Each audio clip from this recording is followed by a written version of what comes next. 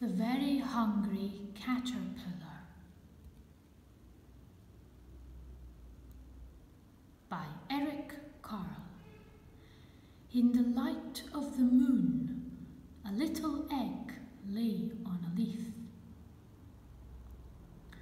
One Sunday morning, the warm sun came up and pop!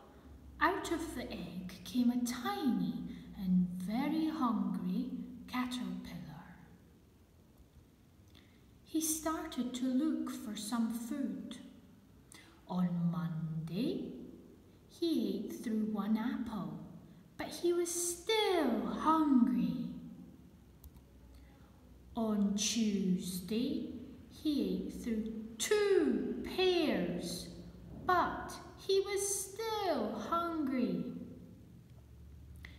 On Wednesday, he ate through 3 plums. 1, 2, 3. But he was still hungry. On Thursday, he ate through 4 strawberries. 1, 2, 3, 4. But he was still hungry. On Friday, he ate through 5 oranges. 1, 2, 3, 4, 5. But he was still hungry. On Saturday, he ate through 1 piece of chocolate cake, an ice cream cone, a pickle, 1 slice of Swiss cheese, 1 slice of salami, a lollipop, a piece of cherry pie, a sausage, a cupcake, and 1 slice of watermelon. Oh no! That night he had a stomachache. The next day was Sunday again.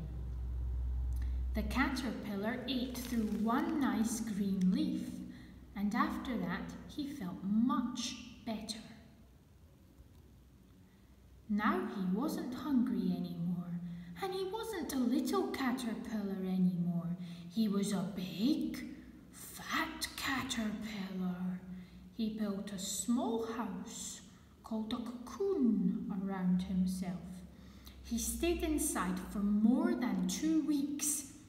Then he nibbled a hole in the cocoon, pushed his way out, and